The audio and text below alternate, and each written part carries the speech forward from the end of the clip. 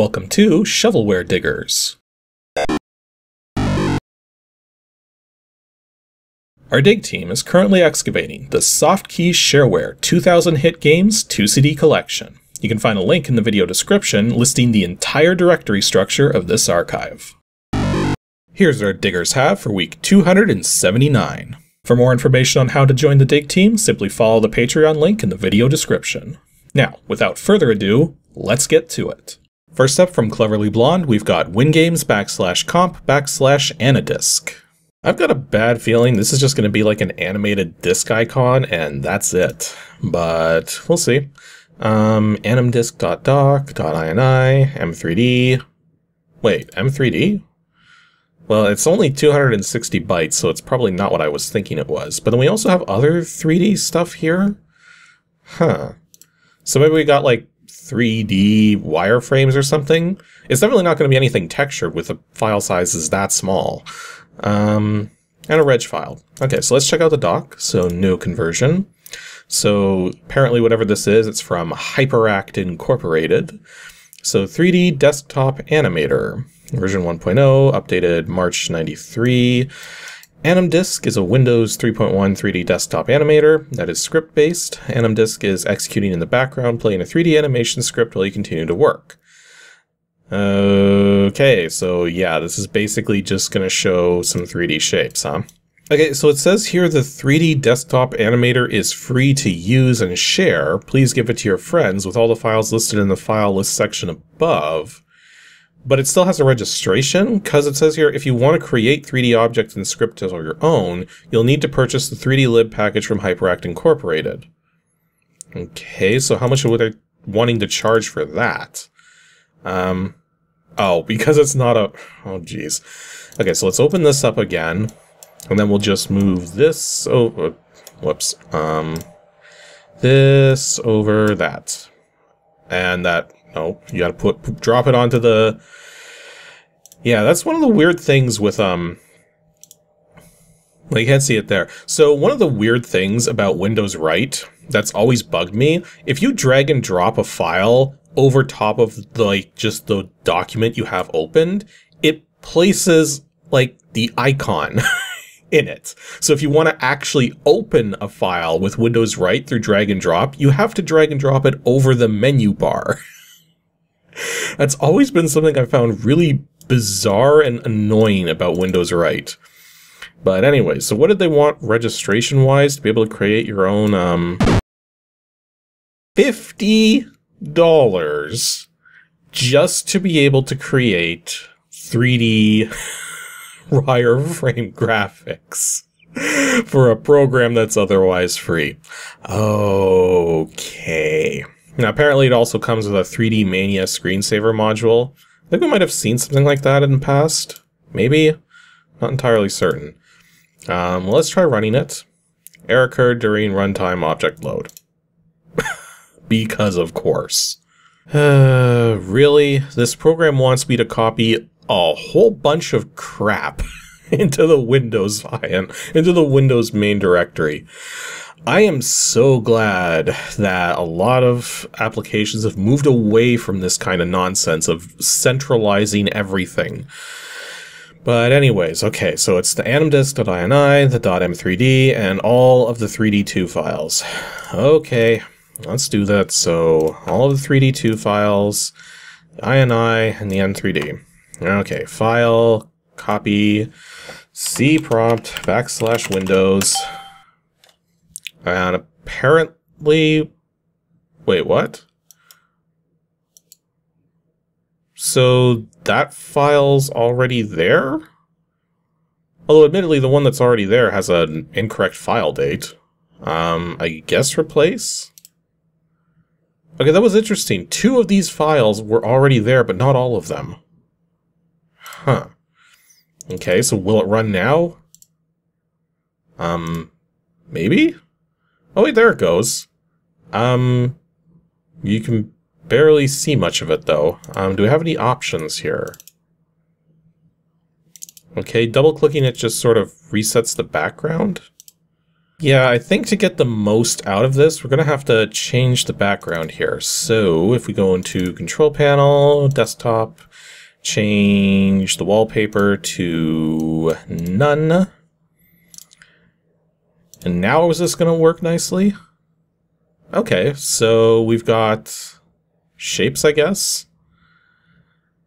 They're just sort of, yeah, they're 3D wireframe shapes doing weird sort of things going on here. Really not sure what this is supposed to accomplish. Like, I mean, it's not like it's clearing things when it's done. And like, yeah, now it's just doing everything in green, and now it's doing it in red. Like, here's the thing, it's just repeating the same patterns over and over again. It's just doing it in different colors each time. Or rather, it's going through one set of colors, and then going through another set of colors. And because it's not clearing anything, you can't even, like, tell what it's doing half the time. Now, if I double-click on the icon down here, it does actually clear the screen. And then it continues going from wherever it left off. But that's still, it's still awkward. Like, I mean, the next one coming up is like this, yeah, this triangular pyramid thing there, which, because I had to clear the screen to see it, it doesn't really get the kind of pattern across that would have been good. And I still can't even tell what shape that's supposed to be. So yeah, this almost feels like it was a throwaway extension of some kind of screensaver that we might have already looked at? Like, did we already look at, like, some kind of... Like, I mean, I've got something here called 3D Mania, which is just that. Oh, yeah, the 3D Mania thing says 3D Lib Screensaver, copyright HyperAct Incorporated. So, yeah, apparently it was that same thing, using some same files or something. Or actually, no, I don't want that to I don't want that to continue to be the screensaver. Oh, and that's brilliant. Now it's doing it as a black wireframe, so because it's black on a black desktop, we can't see anything. At least I think it's going. Oh yeah, I can see some of the lines there. It's just cycling through the standard Windows 16 color palette. So that was ANIDSK, a very overpriced, well, no, it's not technically overpriced, but it's a very basic program which just does this one sequence of things we're seeing, and to get it to do more, then it's overpriced. So yeah, definitely not worth much of anything, really. Next up from Alex the Rat, we've got DOSGAMES /cards /Klondike 31. Well, definitely a Klondike Solitaire program. Got a README with an exclamation mark. I guess that's really important. Klondike.doc, .exe, .gx, .hlp, and an order form, and a swole bat. Okay, I'm guessing that's probably from the BBS or whatever that this was downloaded from. Type swole.bat. That just types the text file, so type, if I could type myself, swole.text. Oh yeah, program was extracted from the Shareware online CD. Oh, that's oh, that's a new low. Okay. So we're currently going through a Shareware archive called the Softkey 2000 Hit Games Collection, which is 2 CDs with a whole bunch of software loaded onto them. And for the longest time, I've always felt that most of the software on it was gleaned from BBSs because, let's face it, was a good source of just massively downloading stuff. So that's probably what they did to fill the CDs, was they just went onto a whole bunch of BBSs and just downloaded everything. But this particular one right here didn't come from a BBS. It came from another CD-ROM, which means that the Softkey collection, to put it together, they were actually getting other Shareware CDs and copying the stuff off of them. I know Shareware is technically free software, but that's just like, That's one really sketchy way of getting your shareware to distribute for a fee. Because I remember this collection was like $20 or $25 or something like that when I bought it. So you're charging money for software you didn't get from a primary source, you got from a secondary source. Okay, enough rambling about shareware distribution nonsense. Let's actually just see what we got here. So edit kdk_read.me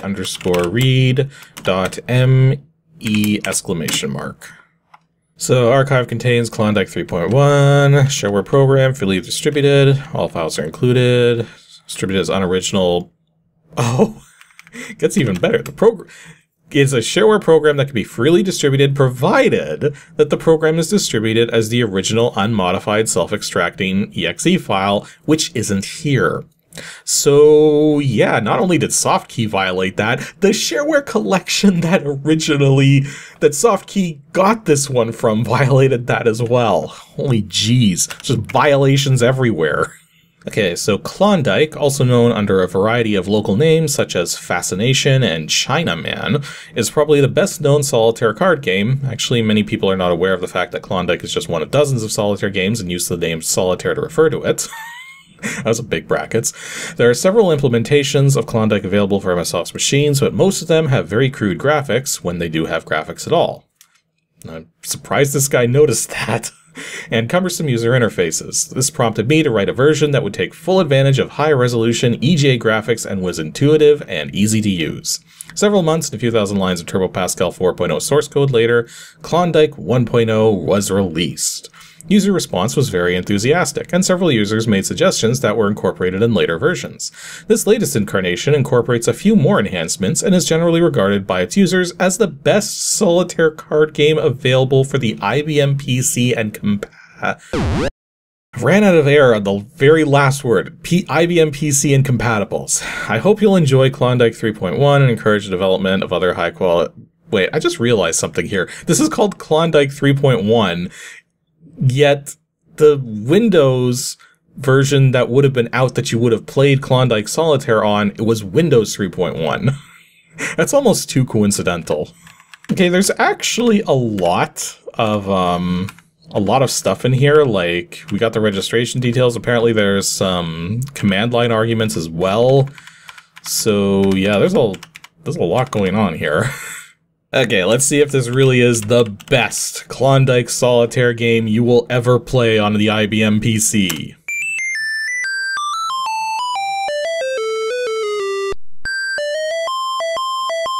Oh boy, we're not off to a good start, because that is a very shrill PC speaker rendition of that song. Do you want to use the mouse? Select yes or no. I'm guessing if you're not using the mouse like I am right now, you would actually have to push Y or N. Although something I've noticed here is that the mouse has some interesting masking issues going on. I hope the video is actually capturing that. It's almost like the mask is moving before the cursor moves. That's very weird. Anyways, let's use the mouse. Please enter your name. Okay, so, okay, fair start. You got a foundation up here. Okay, that's actually nice that it actually labels what these piles are. You don't see that very often in solitaire games. Then we got our columns here with numbers on them. And we have a lot of buttons over at the side here. We got an info button, so unregistered evaluation copy. And then we got a config button, so we can set all those options there. Press right button when done. Okay. Okay, and we can select which rules we want to go by here. So either turn cards 1 by 1, go through pack once, turn cards 3 by 3, unlimited passes, or turn cards 1 by 1 with unlimited passes. Okay, and then we can either do strict, move all face-up cards as a unit only, or move from one up to all face-up cards. Okay, so, like, I mean, this would be more the method I'm used to playing.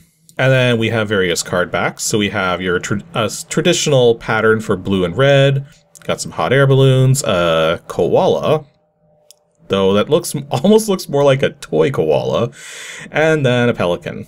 Okay, so let's actually try playing this here. So queen.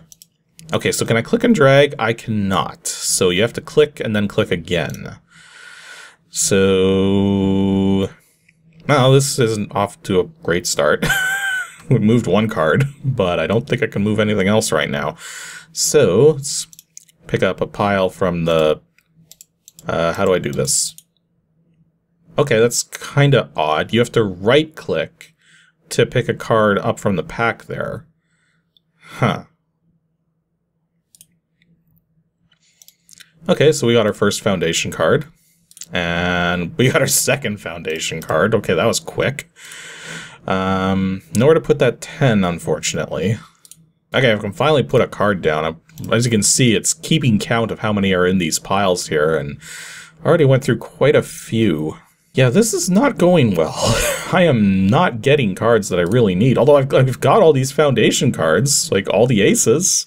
Like, is that something, right? Okay, we got a 2 of spades. And then I can move the 3 of spades, and I can move, or wait. Because of how badly these cards are working out for me, I probably shouldn't move that king right away. Let's instead move that king, maybe get something good. Okay, we can move like that. Then we got the 4 and the 3. Okay, that was a smart play. And just as I was saying that was a smart play, I ran out of moves to make down here. Okay then.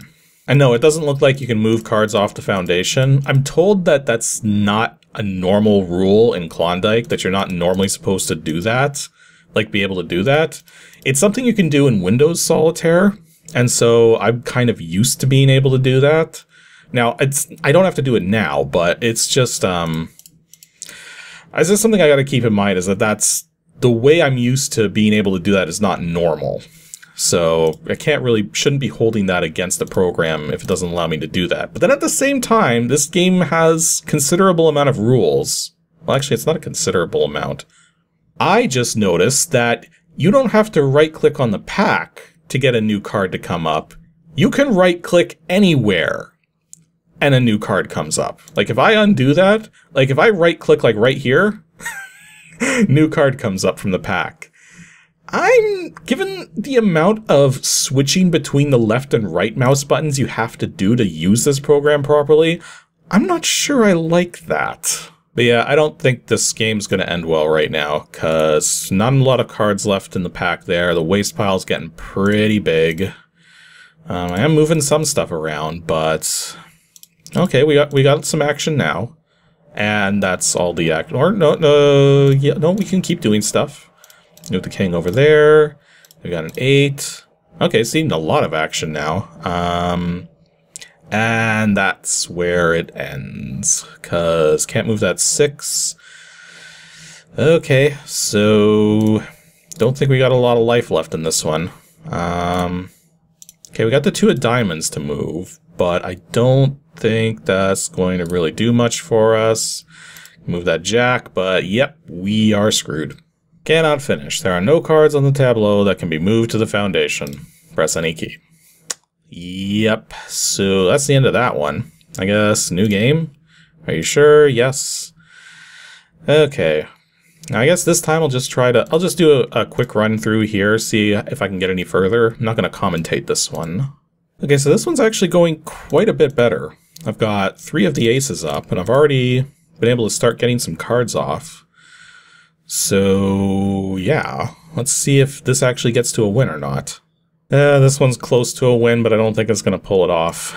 But, I don't know, still a chance. Got the 3 there, the 4 there. That's not the 5 we need to get off, though. Yeah, I don't see any more moves here. So if I hit finish, yeah, there's no cards that can still be done.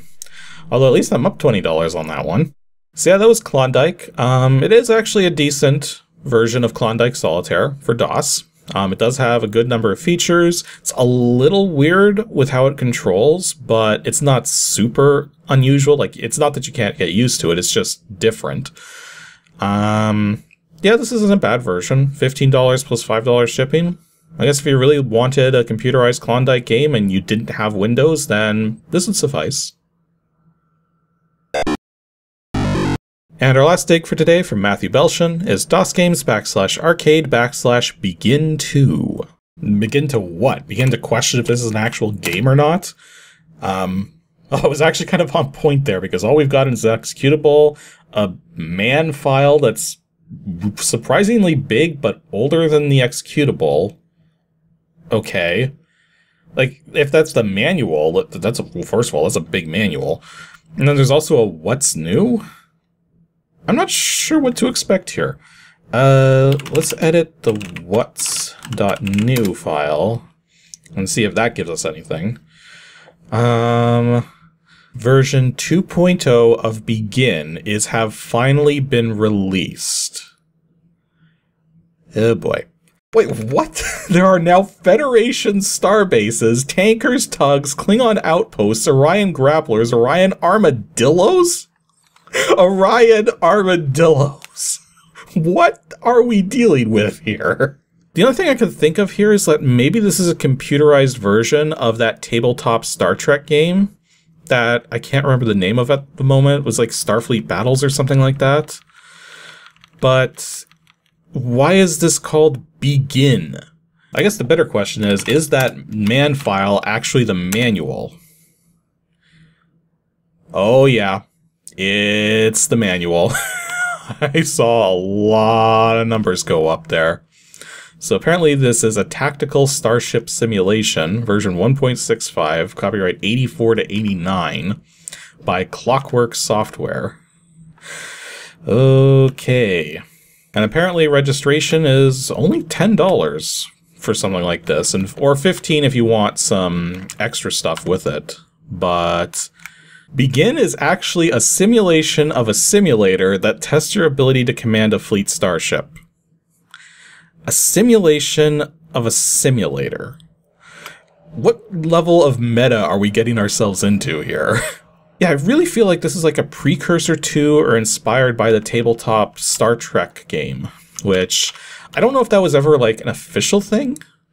Like, I mean, it had, like, proper Starfleet ships and everything in it, but I don't think it was ever actually called Star Trek.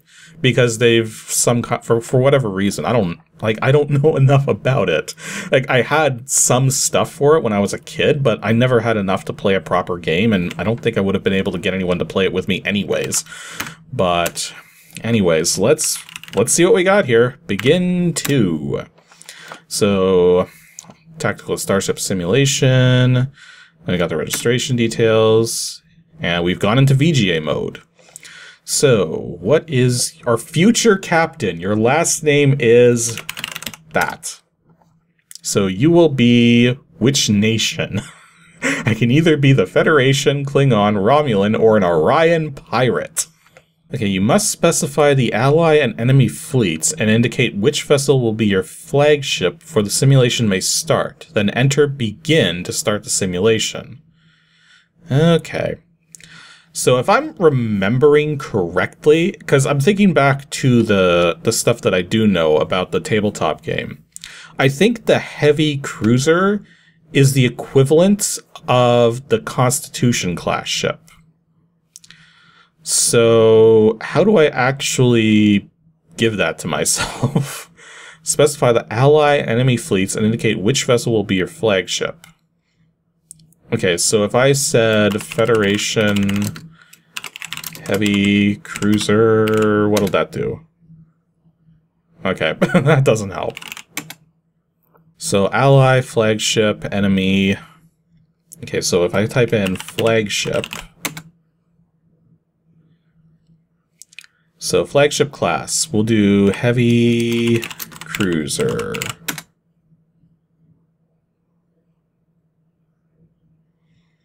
You have not selected any heavy cruiser.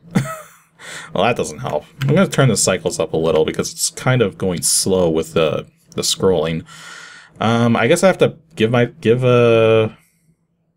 give some stuff to that first. So ally, what's that going to do? Number of ships. We'll do 1. Ship class, heavy cruiser. Okay, so we have one heavy cruiser, so flagship.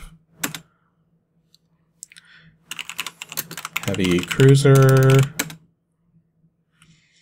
Okay, so that's how I set that up. So enemy, and we're going to give the enemy one ship, and we'll make it a battle cruiser.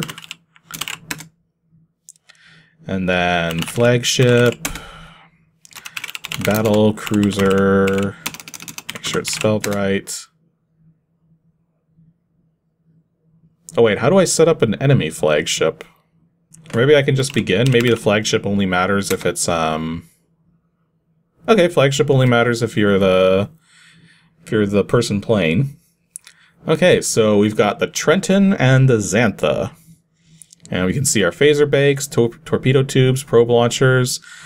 The fact that we're seeing little boxes for those things is kinda... And not to mention hexagons. We have a hexagon grid. Like, I mean, I know it doesn't look it because it's kind of at an angle. Or it may not be a hexagon grid, but it's certainly giving me the impression that that's what we've got going here. I estimate our chances of defeating the enemy to be 1.3 to 1 against. Spock, put a sock in it. Let's get some help here. So our orders are scrolling like crazy. How am I supposed to read any of that? Oh boy. Okay, let's... Maybe if I push the pause key while this is going. Okay, so I can push the pause key and do it that way. So, fire, lock, turn, load, disable, order, destruct, abort, transport, phasers, torpedoes, probes. Wow, there are a lot of commands here. Oh, I guess maybe that's what the blue lines are, so that those are our shields. Okay. So, I guess if we go to helm, come to course, plus 60. Warp factor 2. Okay, the phaser bank's lit up green, so I'm guessing that might mean that we actually have the ability to hit our target. So can we do a target order? They don't know that order. How do I target an enemy? We got a lock option. So maybe if we do lock phasers, banks 1 on the Xantha. Locking 1 bank on the Xantha. Okay. So can we actually lock all of them like that? Lock phasers to Xantha. Can we just short form the entire? Well, it says locking 1 bank on the Xantha, but we actually did just lock the second bank on them. Does F3... Oh, that's good. F3 redoes the entire command. Okay. Phasers locked. Fire? Phasers. 1. Spread. Just do a small spread. Okay, not sure if I hit them or not. Fire, phasers, 2, spread 10. Like, I'm seeing a number go down on their side, but that doesn't mean much. Well, a scan of the Xantha shows that it's in perfect condition. So, nope, my phasers didn't do a darn thing. Oh well. Oh wait, the Xantha just... Oh yeah, Xantha's firing 2 torpedoes. That's actually an interesting question. Can we lock phasers onto the torpedoes? Probably not. Lock phasers. Bank 1, because that's the one that's... yeah, I don't think it's gonna... Yeah, that doesn't work. Okay, there is a pursue order, so let's try pursue the Xantha. Warp factor 6. Okay, so we just get hit by, do we just get hit by the torpedoes? Because I don't see them anymore. Can we do a status? Status what? The Trenton? How do I get information on myself? Well, apparently we have survivors at 450 as opposed to, you know, crew. Do we actually hit them? Or did they hit us? Like, I mean, they clearly hit us to some degree. Torpedo class? I don't know what my options are for torpedo classes. Do we have, like, class 2? 2 is not a torpedo class? Well, that doesn't help. Okay, apparently I did hit their shields this time. Okay, so I did actually do some damage to them, I think. Can we scan the Xantha? Yeah, we did some damage to their shields. Not a lot. So yeah, that was Begin. Like, this is kind of like... It's definitely taking some kind of inspiration from the tabletop Star Trek game. At least I think it is. It feels like it is. But it's playing more so like one of those tabletop strategy games where you actually have to measure things out. Because everything is happening in steps here. And at the same time, you're having to issue orders, which kinda don't make sense, but yet kinda do. Like, I'm almost wishing that they put more effort into making it so that the orders were more legible as opposed to just pieces of numbers and stuff. Because that would kind of make more sense then. And it's not like they couldn't do that, because they're clearly doing a lot of text parsing here, but... Yeah, it's an interesting game for sure, but... wait, what? Lost contact with the Xantha. Well, I guess we're just not doing so well. But yeah, it's an interesting game for sure, but I don't think I'm going to want to continue playing it.